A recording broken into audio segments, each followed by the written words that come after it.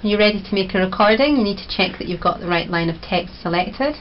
And we're going to go for this one here, and that you've got a clear image in the ultrasound window. So we'll just ask our speaker to say ah, and t t t. Can you say k k k? Okay, and when we're ready, press the record button, and then the screen will go green, and then our speaker will say the words. Okay, are you ready? Yep. Bone, skeleton, curtain. And then as you can see, the record button's changed to stop, so we can just press that. It saves the file, and then automatically moves on to the next line of text. We'll just try that again. Are you ready? Knot, necklace, nuts. And that's all saved automatically. This is a typical window we might use for ultrasound therapy. We have the live image on the left here, and we can put static images on the right. I'm going to show you how to do that later. The first thing we're going to do is add a palate trace in so that we can see when our participant's tongue touches the roof of her mouth. So what we have to do for that is get our participant to swallow and then freeze the screen and draw a palate on. So to freeze the screen we just click, that's the screen frozen. To unfreeze you just click again. Okay, so if I can get you to just do a demonstration swallow, please. Okay, that's brilliant. If you just do that again, I'll freeze the screen in the middle of it. Okay, just try again. That's not too bad.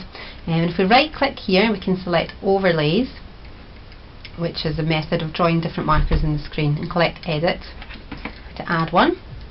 And we're going to stick with the green one for this. You can change the colour to any colour you wish. Now the number of knots, that's the number of points on the line that we want to use. The more curvy your line is, the more knots you'll need. 6 is a reasonable number for a palette trace. And then we can actually just bend the line along those points to fit in with our palette. Okay, and shorten it. We can also move it. If we select move, you can move the whole thing up or down, so we can save it for later. And you can also rotate it as well. So that's saved. We can use that anytime we want. Unclick that if we want to fit the line again. Okay, and select close when we're ready.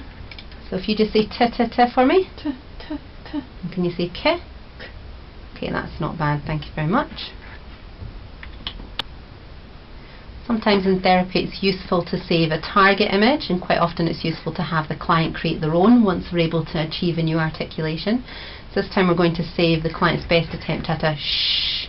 So if we just ask Zoe to do that for me, we can freeze that, and we can select copy here, and the image will appear here. In order to save that for using later, we just have to right click, select save. I'm going to save this as a client's reference. This means it's only available when we're using this actual participant, not available for other speakers.